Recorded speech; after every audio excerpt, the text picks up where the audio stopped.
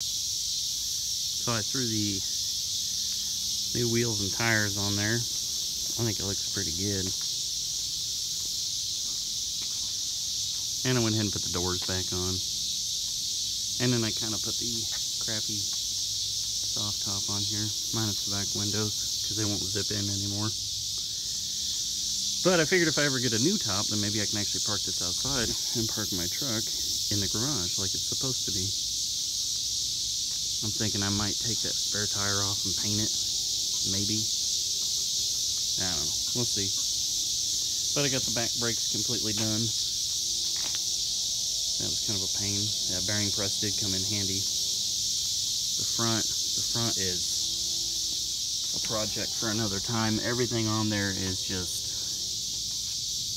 corroded, swollen up, rusty. So I think I'm gonna save that for another time. But it's not leaking as much as it used to, which is a good thing.